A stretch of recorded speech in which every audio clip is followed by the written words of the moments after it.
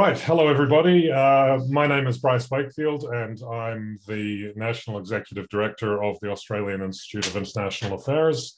And I'm coming to you from the lands of the Ngunnawal people here in Canberra.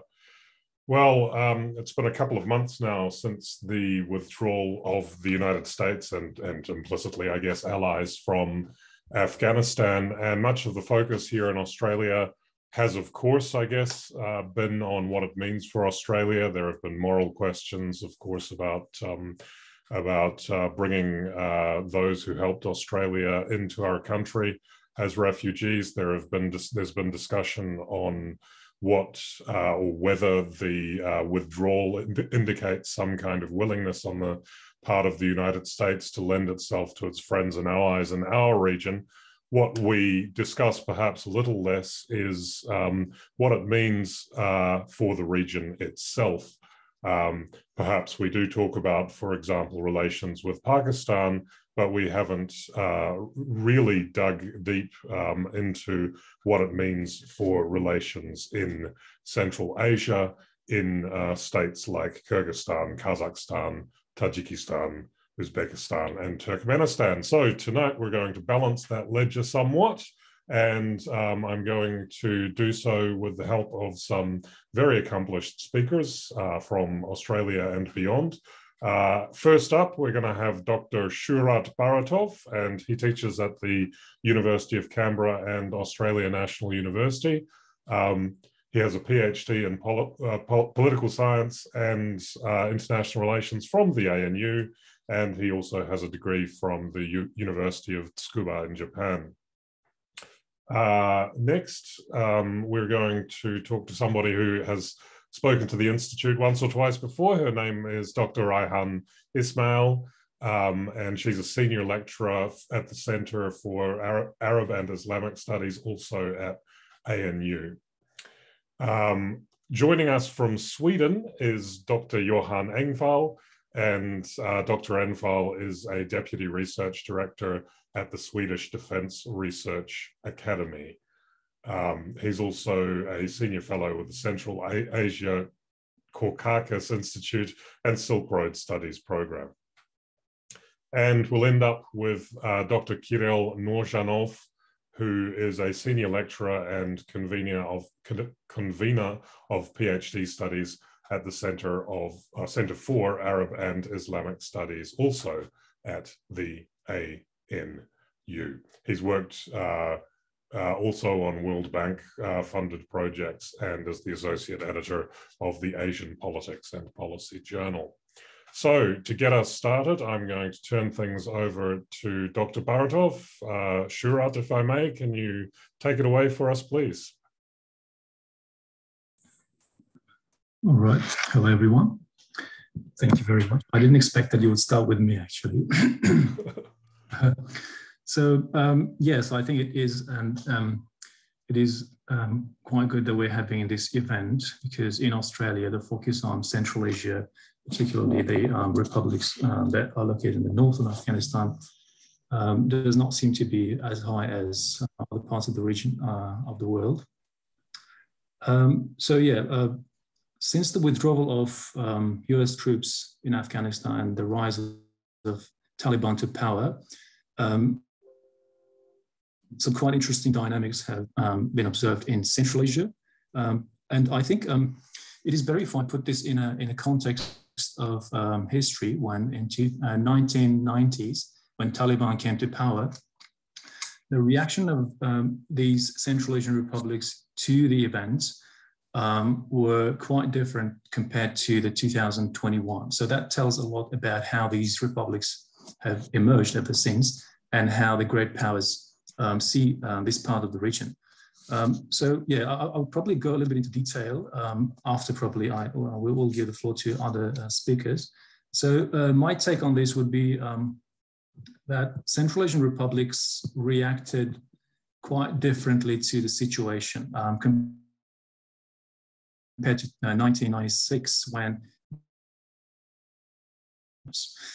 September 1996, if I remember correctly, 27th of September, The presidents of Kazakhstan, Uzbekistan, Kyrgyzstan, Tajikistan, Turkmenistan, plus Russian prime minister, they gathered in Almaty in an emergency summit. That was the reaction of Central Asians back 1996 to the rise of Taliban to the government. And they secured Russia's security guarantee, and they adopted a joint declaration in 1996, which said that any action that undermines the stability on the border between Afghanistan and the CIS, it's the former Soviet republics, will meet an appropriate response. But this time around, we didn't have this kind of response. This time around, the reaction was quite diverse. For example, my take is that Uzbekistan, for example, was more prepared to the Taliban-ruled Afghanistan compared to, for example, Tajikistan, which looked, the government of which looked like panicked a bit in that situation. The reason is that I think the perception of these countries of Afghanistan has evolved significantly over the last 20, 30 years. Uzbekistan, for example, these days sees Afghanistan as a trade partner or actually as a transit route compared to 1990s when it was a pure security threat to the nation's government regime, as we might put here, or overall the stability of the country. So I think I'll go into details after we give floor to other speakers. I think before going into details, it's probably better idea to go over how some big countries reacted to this.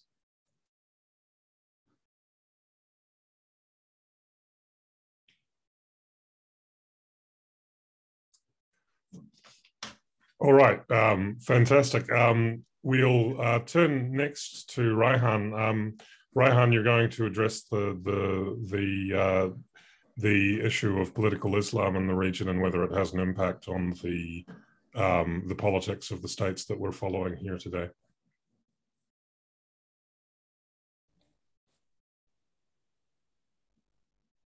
Thank you so much, Bryce, for inviting me. I must say, and I have to say this very clearly, I'm not an expert on Central Asia.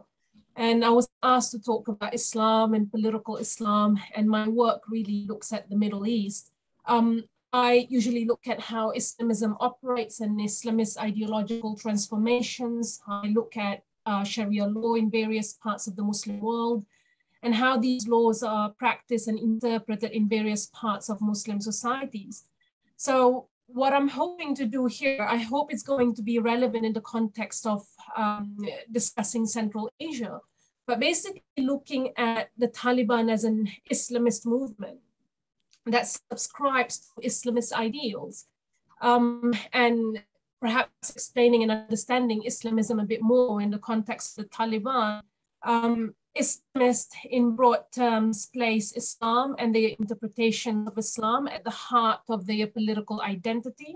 And for Islamists, Islam is meant to govern political actions and will be incorporated into the group's political, economic, and social agendas for governance.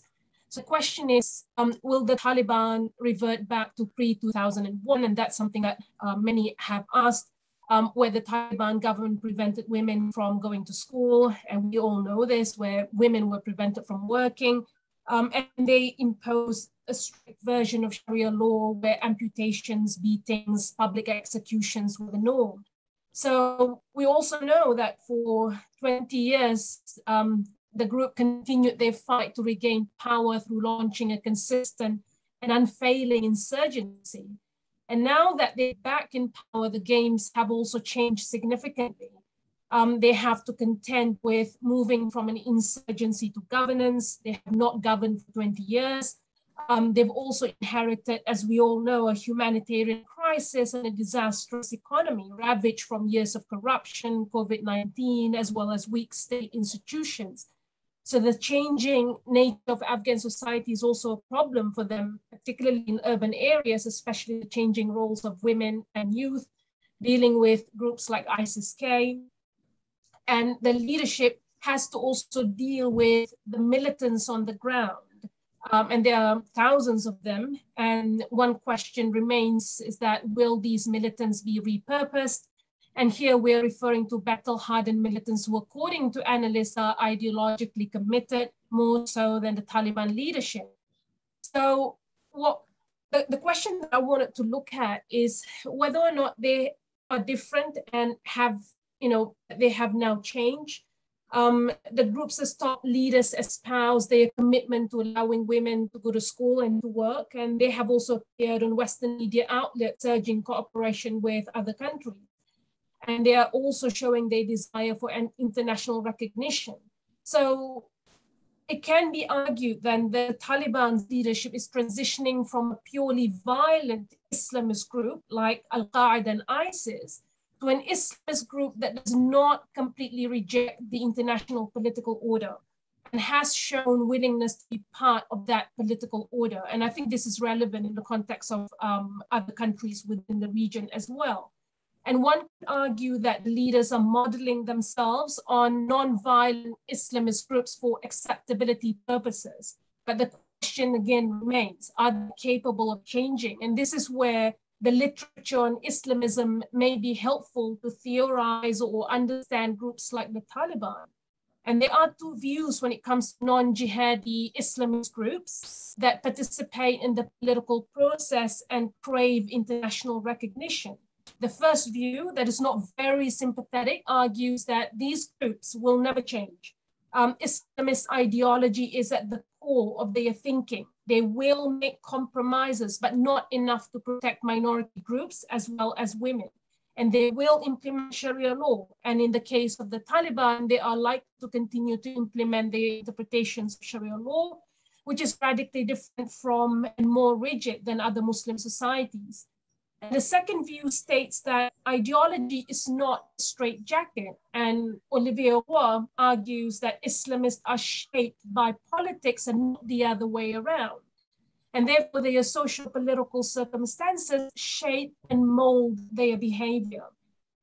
And other scholars who look at Islamism argue that the political environment of these groups is crucial to understand how they operate and continue to operate.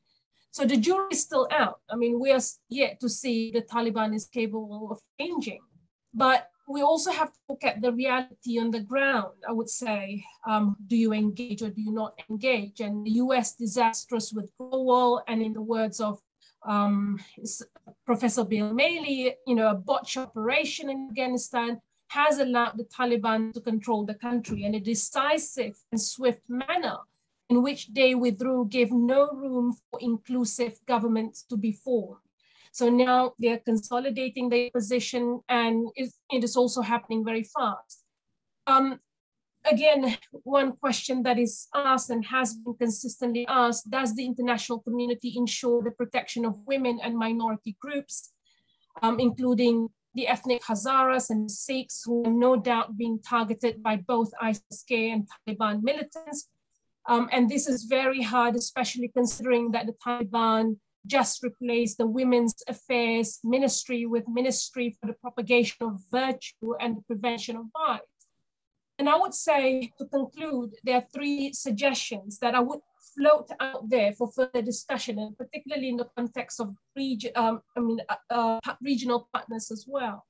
I think these are interesting suggestions to be discussed, perhaps. One, tying humanitarian aid to human rights. One way is to look at the EU and the pressure they're imposing on the Taliban's leadership to address human rights issues in exchange for humanitarian aid, in which the country needs badly.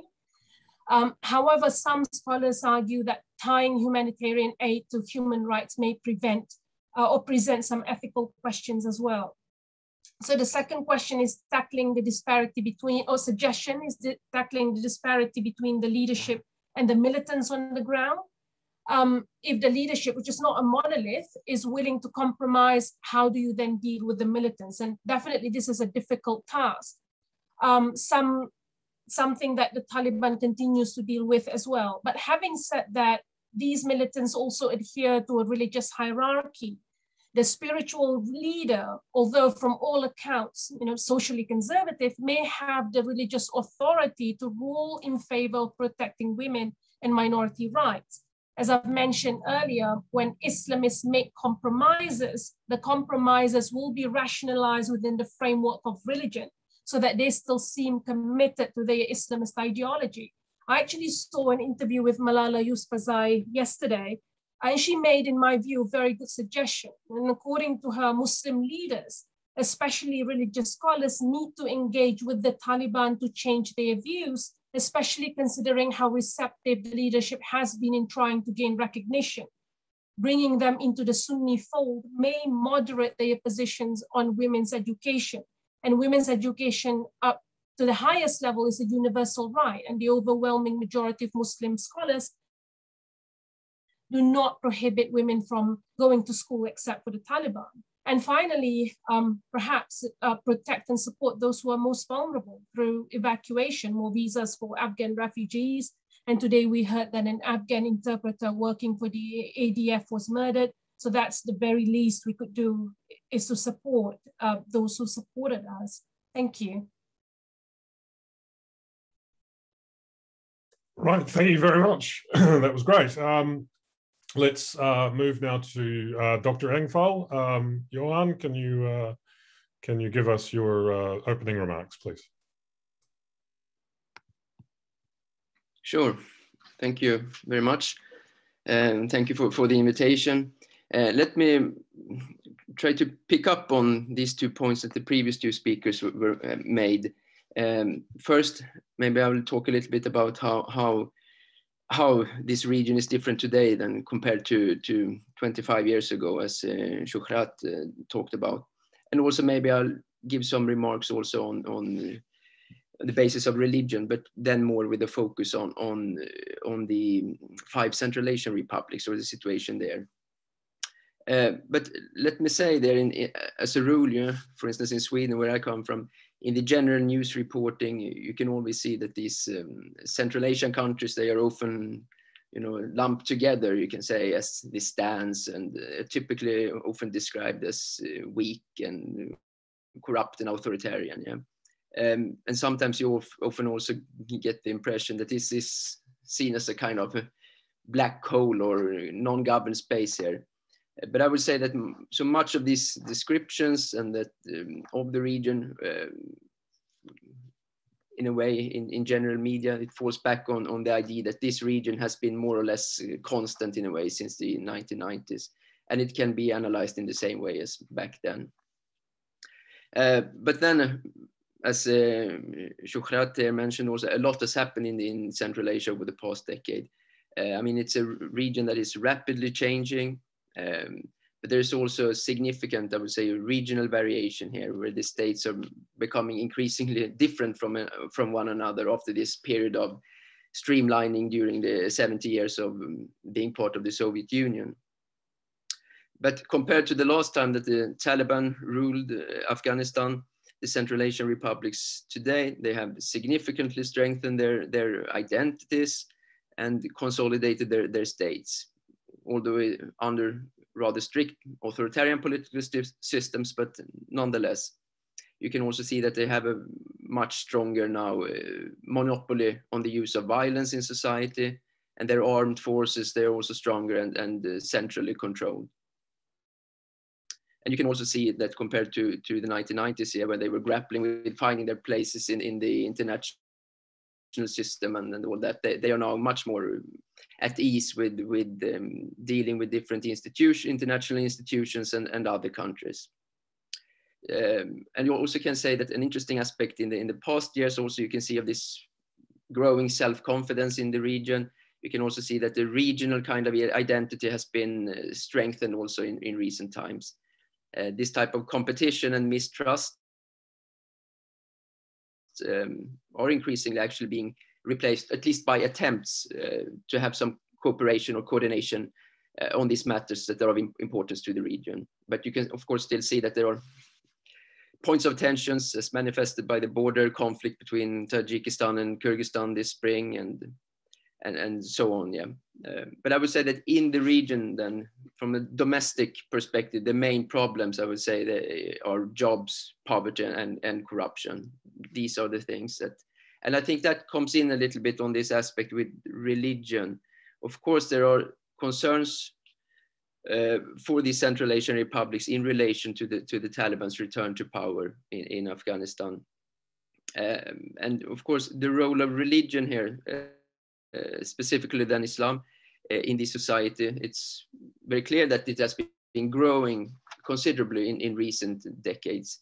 And I think you can see this also as a part of the search for identity and context in societies where this Soviet socialist project, it does no longer, since a long time ago, it doesn't bind together its citizens. And then you can see that religion has become an increasingly important identity marker. I would say this is especially true among the younger generation here of Central Asians. But then you also see that this legacy of Soviet atheism means that there is some kind of discontinuity here in these strong religious traditions to fall back on. So you can very much see that this ongoing Islamic revival here is extremely dynamic, and it mixes the various national religious characteristics here with the outside influences, could be from the Arab world or Turkey and Pakistan also. But even if these societies are becoming increasingly religious, the systems of government here in the region remain strictly secular. And you can see that religion is very strongly subordinated to the state. Legislation, justice systems, also education systems, they are based on these secular principles, not Sharia law. And of course, this is in strict contrast then to the more religiously hardline Taliban movement.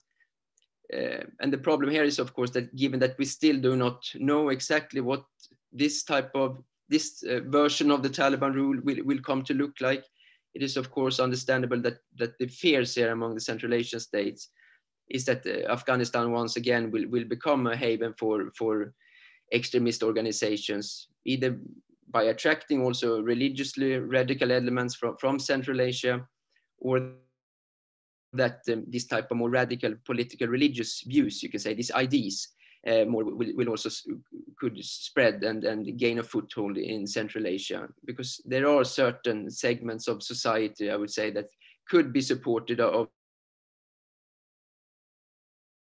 such ideas. In some especially marginalized people, I talked about these aspects of corruption and poverty and this type of unjust aspects of the governance systems here. That is something that can lead to some support for more radical ideas, and this is something that they fear in the region, I would say.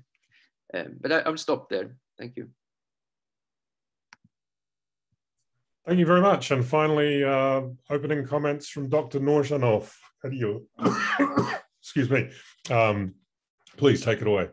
Sorry. Thanks, Bryce. And yes, I'm wary of the time, so I'm going to confine my remarks to just one international actor operating in the context of Afghanistan, and this is Russia. And I believe it's appropriate because right about now, a major international conference is starting in Moscow, the so-called Moscow format meeting, where a senior delegation of the Taliban government at the deputy prime minister level is meeting with the Russian hosts, and 9 other nations are also represented at these talks, including all 5 Central Asian republics. So this is a fairly major event that is going to change the international landscape quite considerably, because this group of leaders participating in the Moscow format seem to be quite pragmatically, if not warmly, disposed towards the Taliban, and they're quite ready to make a deal of sorts with the new government in Kabul, which is more than can be said about the collective West, Australia, the United States,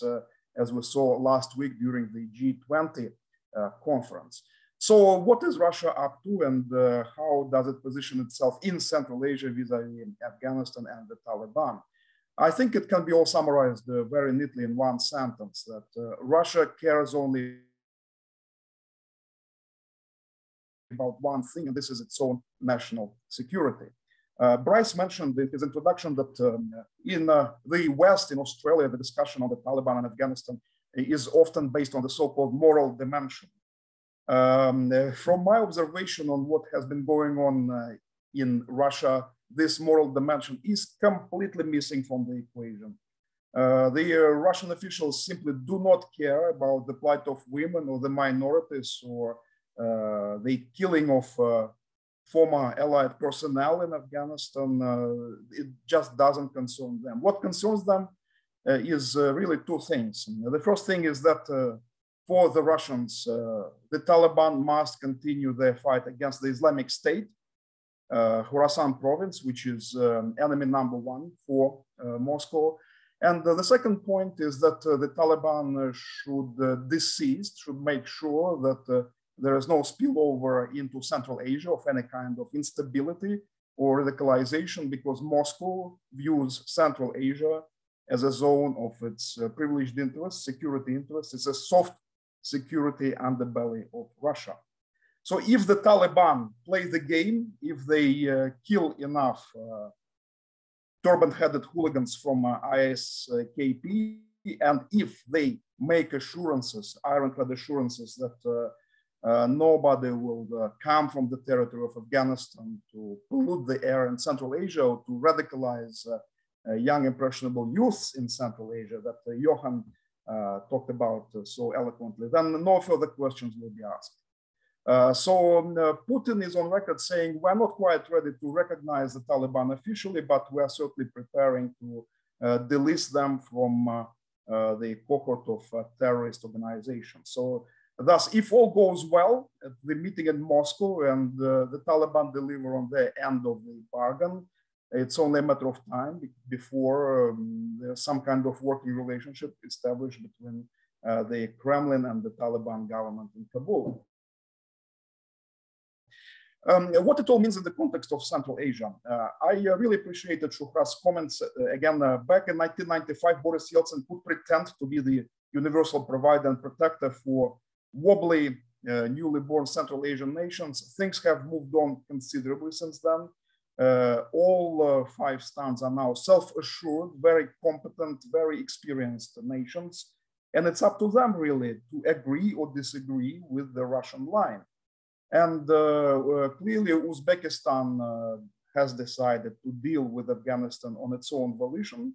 It rebuffed Putin's attempts to impose the sweet charms of the Collective Security Treaty Organization and a military umbrella for Uzbekistan. But on the other hand, countries like Kyrgyzstan and Tajikistan said, well, we welcome the Russian presence, the more the merrier. And Russian troops have been drilling on the territory of Tajikistan in particular, non-stop since mid-August this year. So in the round, to round it up nicely, and again, I appreciate the comments from all my colleagues. What strikes me about the behavior of the Central Asian nations, and keeping in mind that what things I said about Russia, is that they're quite close actually to the Russian outlook on the Taliban. They're pragmatic. It's their livelihood, it's their own security that is at stake, and that they do not have a moral compunction not to deal with the Taliban. And Shuhrat probably know better, but the visit of the foreign minister of Uzbekistan to Kabul to parley with the Taliban was a big event. And Kazakhstan sent a high-ranking delegation and to build bridges with the Taliban. So in some respects, the Central Asian republics are going in even further than Russia to strike some kind of quid pro quo based relationship, stopping this short of formal recognition of the Taliban. So thus, the final comment here would be that as far as the United States and its allies are concerned, they should really take on board what's happening on the ground and not try to impose their quite dramatic vision, ideologically driven vision of the Taliban upon Central Asians. It's a dead end, and the Russians are much more savvy and nuanced in this regard. Thank you. Okay, fantastic. Thank you so much, all of you. Now, I was remiss in not mentioning to everybody that, of course, if you would like to ask everybody out there in Zoom land, if you would like to ask a question, please just go ahead and plonk it in the Q&A function that you'll find at the bottom of your screen. The upvote function is turned on, so if you see a vote, the thumbs up. If you see a vote you like, click on the, if you see a comment you like, click on the thumbs up, and the best comments or the most popular comments will float to the top, where I will choose to ask them or not. I've got a burning question as somebody who's a complete novice in this area, but somebody who focuses quite a lot on East Asia. The elephant in the room that Australia always talks about doesn't seem to be present at the moment, and that's China. China is a regional actor. It does have concerns, let's say, about its own ethnic Arab or Islamic population in the region. Their reaction to those concerns are causing concerns in Australia and elsewhere, one has to say. It was reported widely in the West, and including in Australia, that China was quick to acknowledge the new government in Afghanistan. I guess, Kirill, this would probably be one for you, maybe. Is there a game going on here? What's China's role? Is there a I mean, there are, we might be able to see sort of economic blocks forming between China and Russia, because we have different economic mechanisms. We have the Shanghai Cooperation Organization and the Eurasia Economic Union active in the region. Do we see a cooperative relationship between China and Russia, or is there competition going on? For example, Paul Elva, who is an intern here, asks, for example, what role could you see Russia, China, or even America, so great powers, playing in solving border disputes, such as in the Fergana Valley, right? Is there a constructive role? Is there a competitive role? What sort of game is China playing, especially vis-a-vis Russia here? Thanks, Bryce. That's actually a series of very interesting questions. I'll try to be brief. Cut me in, please, if you think I'm becoming too verbose. So I actually cringe every time I hear the word combination, the great game, because comparisons with the 19th century geopolitical competition are quite misplaced. There are too many new actors, and local countries have agency, unlike the 19th century. There are non-governmental actors all pulling in their own direction. So reducing everything to geopolitical competition, so zero-sum game, for the sake of control of the heartland, to use Alfred Mackinder's term, it's nonsensical. So specifically about China, just like Russia, I don't really see China moving to fill the so-called geopolitical vacuum. It's a construct by the US think tankers, Heritage Foundation, and probably some other right-wingish neocon-like think tanks. The Chinese agenda in Central Asia, in terms of the Afghan issue, is again security-driven. It's the Uyghurs, the Chinese want one thing primarily to achieve in Afghanistan, and this is to make sure that Islamic radicalism / Uyghur separatism do not percolate into the Xinjiang Uyghur Autonomous Region. And as early as 2013, actually, the Chinese were gently negotiating with the Quetta Shura of the Taliban. And today, such negotiations continue quite in the open. And that's what China wants. All this talk about China laying its greedy hands on the untold mineral riches of Afghanistan, or building railways and highways in Afghanistan, this is a pipe dream. This is not happening. China's agenda is defensive. In terms of China's cooperation or competition with Russia, again, it's very much a Western construct. I haven't seen a single episode, actually, of disagreement between Russia and China. it's a condominium in Central Asia. It's a complementary relationship. So the Chinese are looking after the economic side of development in Central Asia. The Russians are the security providers. And the Chinese are extremely careful not to transgress on the territory marked by the Russians.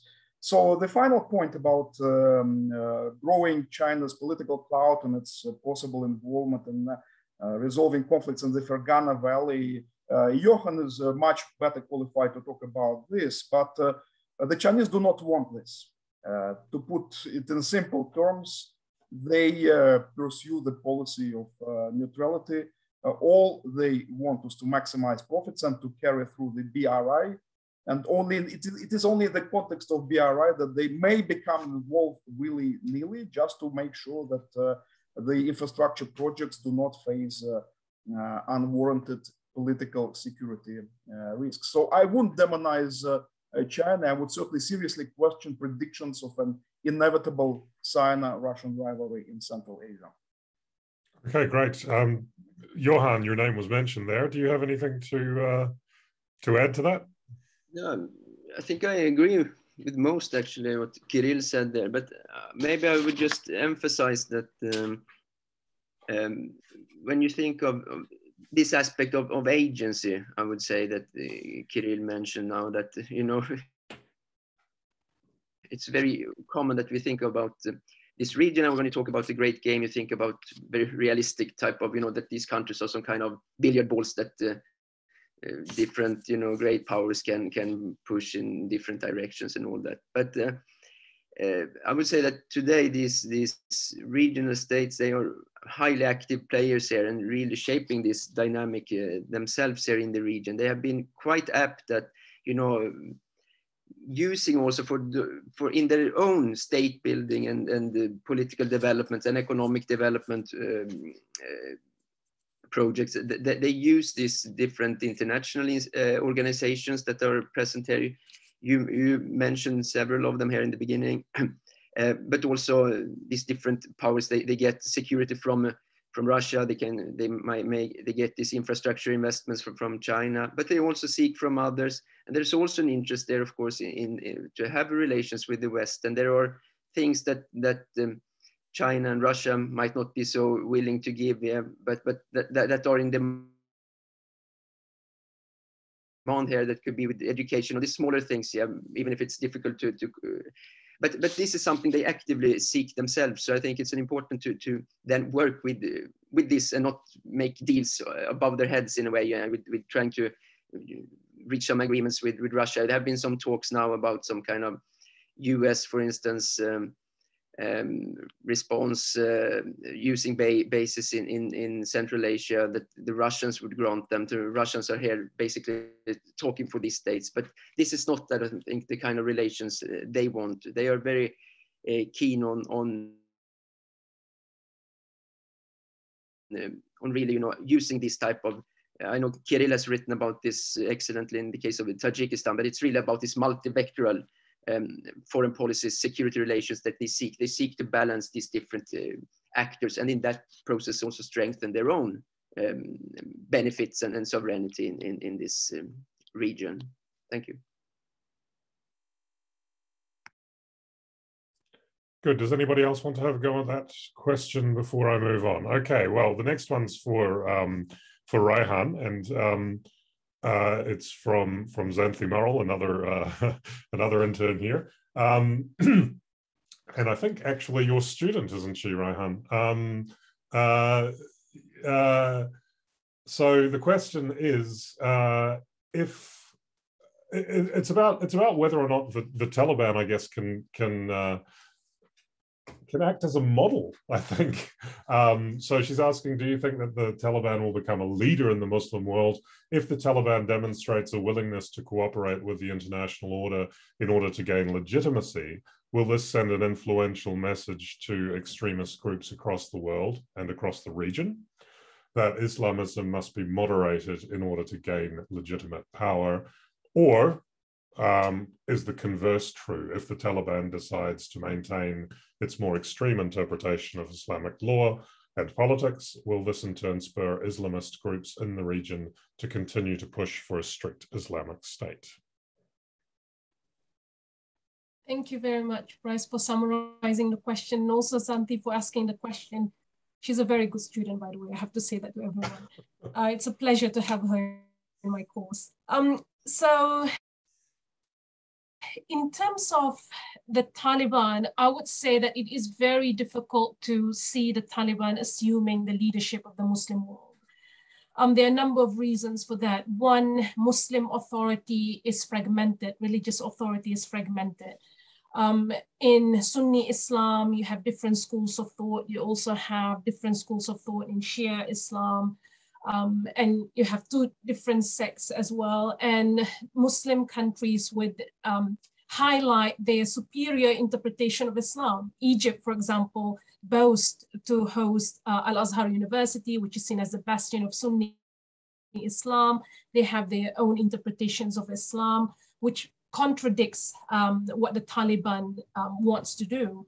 The idea of creating an Islamic emirate and so on and so forth is very much in violation of what other Muslim scholars think. So I think in terms of assuming the leadership of the community, of the broader community, it's very difficult to see. The second reason, I'll try and be very, very quick as well. The second reason is the Taliban's interpretations of Islam. It is often associated with extremism. I think even the Saudis reject the Taliban's interpretations of Islam. I mean, the Saudis initially supported the Taliban, recognized the Taliban when they came to power, but when the Taliban refused to hand over Osama bin Laden in 1998, the Saudis cut funding and cut ties with the Taliban. So obviously there's a lot of bad blood there. And for the Saudis, the Taliban is not really a trustworthy entity. I'm not sure about now, but I think Turkey al-Faisal recently really iterated Saudi Arabia's disdain for the Taliban, or any lack of support for the Taliban. Whether or not that their actions will inspire jihadi groups, I would say it might inspire some Muslims who are very critical of the West, particularly Western interventions in Muslim societies, maybe not subscribe to the Taliban's interpretations of Islam, but admire the Taliban for their ability to defeat Western countries and in the US and also US allies. So you see a lot of celebrations in some parts of the Muslim world, including the Arab world, where some Islamists in particular praise the Taliban's ability to defeat the US. For groups like ISIS and Al-Qaeda, I would say that whether or not they're going to start, recognizing international political order to be seen as legitimate and come to power. I find that very difficult. And I think it's because of the nature of these groups. Ideologically, they reject the international political order. The main aim of groups like ISIS and Al-Qaeda is to destabilize Western countries and Western allies to allow for the establishment of the caliphate. So at least that's the main goals of these terrorist organizations. And the Taliban is definitely moving away from that. Yesterday, or was it yesterday? I can't remember, a couple of days when ISIS bombed the Shia mosque in Afghanistan, the Taliban spokesperson actually mentioned ISIS-K as a Khawarij. And I find this fascinating, basically arguing that ISIS is an extremist group. The term Khawarij is used by various Muslim scholars to denounce extremist groups. And here you have the Taliban saying that we're not like ISIS, we're not Khawarij, we're very different. And I find that really quite interesting to see how the Taliban is actually trying to move away from groups like ISIS. They haven't said anything about Al-Qaeda, but certainly ISIS would be denounced by groups like the Taliban. I hope I've answered that question. Thank you for the great question again. That's great, and none of you really need to say that you're going to keep things short, because we do like involved discussion here. I did have a question that's sort of going to percolate into another one here from Jake Murray. And it's Jake's question is to Dr. Baratov, but a lot of you have actually said, or have actually mentioned that there's a tendency to group the 5 stands, I guess, together. But I mean, they are they are different entities, different nations, and there are different levels of, I guess, strength when it comes to secularism in particular. So again, you know, I'm by no means an expert here, but my understanding is that Kyrgyzstan, Kazakhstan, and Tajikistan are more sort of developed and secular, if you like, whereas Uzbekistan and Turkmenistan maybe not. I wonder if you could frame this next question, Shuhrat, in the context of those comments. You were speaking about the preparedness of Central Asian republics for the rise of the Taliban and how it differs from last time they came to power in Afghanistan. How do you think these states will interact with this new neighboring power? Yeah, I think winter is about to start in that part of the world, and Taliban will need aid plus some trade, I'm assuming, and Central Asia is going to be quite important for Taliban, especially, I think, Uzbekistan. Uzbekistan's trade is well ahead compared to other nations of Central Asia with Afghanistan. I'm not sure about the figures right now with the Taliban government, but with the Ashraf Ghani government, there have been quite a lot of agreements, and Uzbekistan has been building a lot of infrastructure in Afghanistan, including railway. Of course, the main purpose here is Uzbekistan's own national interest, which is transition through Afghanistan to Pakistani ports and access to the world market. But I'm assuming that Afghanistan also will benefit quite a lot from this. And this is a significant change compared to, as I said, 1990s, where these nations were not sure what to do with the Taliban government. And I think this time around, especially Uzbekistan is quite ready to trade. And there are some reasons to say that in July 15, I think it's one of the unnoticed agreements that was reached between Pakistan and Uzbekistan. So this time around, I think Uzbekistan is talking to Taliban and to Pakistan openly about the securing of the trade routes that Uzbekistan so far has established through Afghanistan to Gwadar port of Pakistan. So it's a document called Joint Declaration on Strategic Partnership between Uzbekistan and Pakistan. So this is a rare event, I think, for Central Asian Republic to sign this kind of agreement with Pakistan. And I think this is a quite pragmatic move by Uzbek government to ensure that whatever they have achieved so far in terms of trade relations with Afghanistan is secured. So assuming that Pakistan has some influence over Taliban, they can guarantee some sort of security for the transit of trade cargoes through Afghanistan. In I think between March and May, I can't remember exactly what month was that, some Uzbek and Pakistani joint effort was made to dry run some cargo through Afghanistan from Gwadar port to Tashkent to see how long does it take, what's the economic feasibility. So it was just a dry run and to see how feasible the project is. And I think they were quite happy with that. So they would like to continue that. So the bottom line is Uzbekistan is going to be quite important for the Taliban government in terms of it will continue its infrastructure projects, which are funded by Asian Development Bank as soon as these international institutions start funding, I think, which is a matter of time, I'm assuming. In terms of Tajikistan, I don't have too much information about Turkmenistan.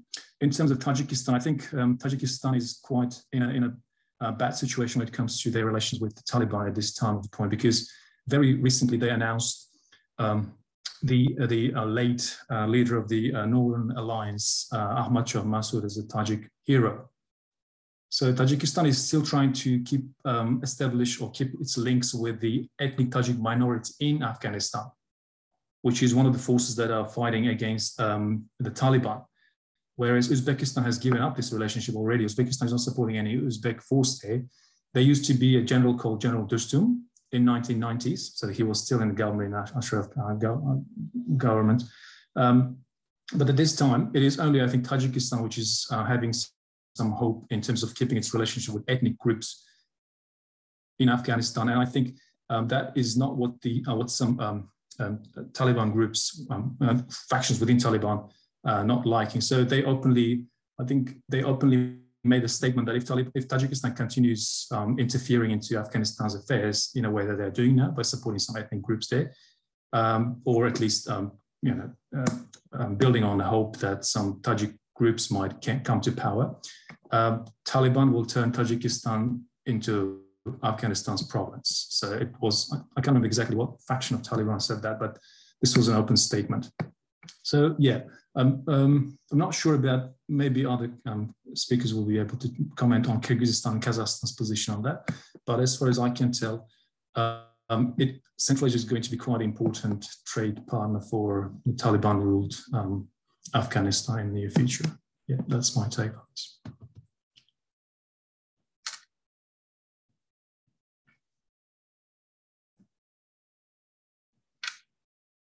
That's what happens when you're at home and you don't have have an assistant to help you. Look, I appreciate you're dealing there with Tajikistan, because there is a question here from John Cook as to the differences between there, and I see Kirill's got his hand up, so I take it you want to address that. So could you please? Yeah. Yeah. So just very briefly, because I actually quite enjoyed the Shuhrat's original comment about Tajikistan diversion to action. So panic, Rahmon panicked.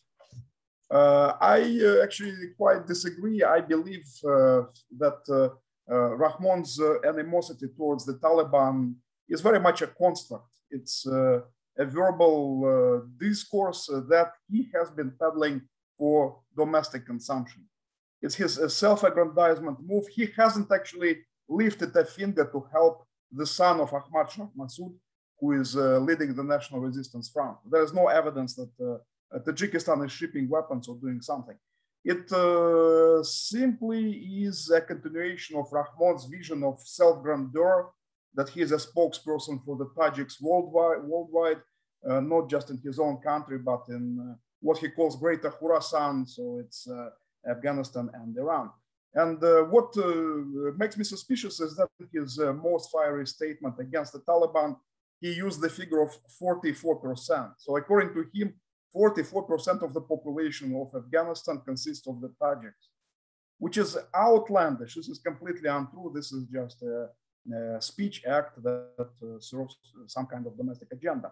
The final point, actually, I'm not into conspiracy theories, but I wouldn't be surprised at all that at the latest SCO summit in Dushan reached between Russia and China on the one hand and the Central Asian republics on the other hand. So Tajikistan is a bad cop regionally, whereas Kazakhstan and Uzbekistan show sweet reasonableness and they're good cops.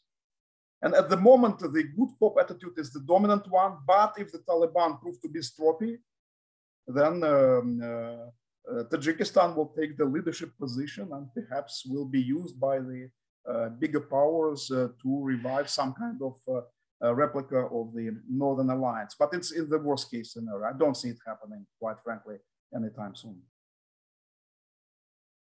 Okay, our next question is from Samantha Wong, who, did anybody else want to address those issues? No, our next question is from Samantha Wong. We have talked about humanitarian assistance at some stage, but there one would think there is a very real danger here of Taliban rule turning into a humanitarian crisis that has knock-on effects in the region.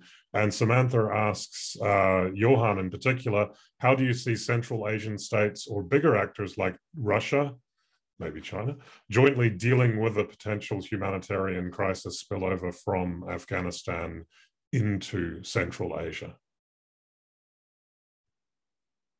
Thank you. I mean, I would say to start with, my impression is still that, you know, even most of these countries around here, not just the Central Asians themselves, but also Russia, China, view in a way on Afghanistan. What they want is, you know, stability. They don't want this refugee flows, and it's, when it comes to Russia, for instance, it's a bit interesting to see how they talk a bit differently compared, depending on which audience it is. Yeah, I mean, domestically for the Russian audience, it's very clear that, you know, the Taliban, they will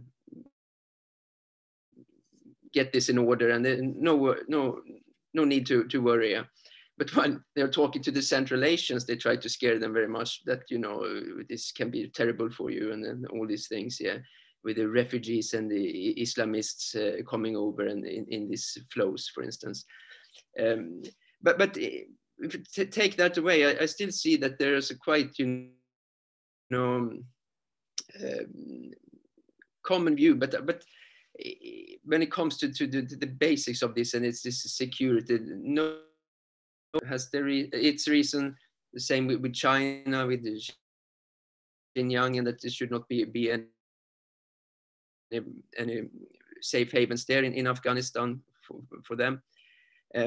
But when it comes to this joint approach, I mean, I still think maybe, I mean, 4 of the 5 Central Asian countries, they have basically taken the same approach here now, that, okay, we're starting these discussions with the Taliban, we hope for stability and that it will be okay. So basically Tajikistan is the only outlier, and I think Kirill had some interesting points here also about this. It's also a domestic issue here that to really show some kind of strength and more importance here in to say if they can. I think when it really matters, I think often, of course, in specific national worries or interests tend to dominate this type of thing. So I think, or like seeing some kind of general strategy. For instance, we talked about earlier here, I think Kirill mentioned about SCO meeting and all that, and some people might even have interpreted that as some kind of, you know, maybe quite unrealistic, yeah, just by looking at, you have India and Pakistan in that same organization. So it's more, I think it's more this kind of discussions and platforms, but to think of a real wide and regional wide common strategy, I think is not realistic. Thank you. Very good. Does anybody else want to address that question? Just a brief comment on the humanitarian aspect of Central Asia and Afghanistan connection. Again, I think my comment will be on Uzbekistan. This country, as Kirill said, trying to conduct some independent policy in this regard, and adding to my own comment that this nation is trying to secure good relations with Taliban. And in humanitarian aid to Afghanistan. I think that was one of the rare aids that Taliban received without any conditions attached. But I'm assuming the condition was that Taliban will make sure that, I mean, previous agreement Uzbekistan had with Taliban, that they will not let anyone attack Uzbekistan from their territory. So those Islamic groups with targeted on Uzbekistan, and securing the trade routes through Afghanistan. So yeah, this kind of small amount of, and I think around 100 tons of humanitarian aid, including foodstuff, essential goods, medicine, clothing, and footwear, was sent. And I would assume that if international community starts sending more aid, Uzbekistan will increase its humanitarian aid by itself. Yep. All right. Thank you very much. Unless anybody has anything else to add, I think we're going to call it to an end there. I've learnt quite a bit as somebody who, as I said, doesn't focus on this region normally. I'm very glad. I mean, I found this discussion to be really quite interesting, and I hope to see you all soon. I know 3 of you are in Canberra, so we may cross paths. I do want to mention that tonight's event was put together by our interns, which is perhaps why you saw them popping up in the comments so often. The interns are Xanthi Murrell, Samantha Wong, Jake Murray, and Paul Alva. So I want to give them kudos and a big round of applause, and a round of applause to our speakers as well. That was a really interesting talk. And thank you all out there watching us. Do go to internationalaffairs.org.au and click on our events bar to see what next is coming up. And if you're not a member of the AIIA, remember we are a membership organization. You can get access to, well, this one was free, but you can get access to all of our webinars for free if you are a member of the organization. And we accept tax-deductible donations. So thank you, everybody, and good night.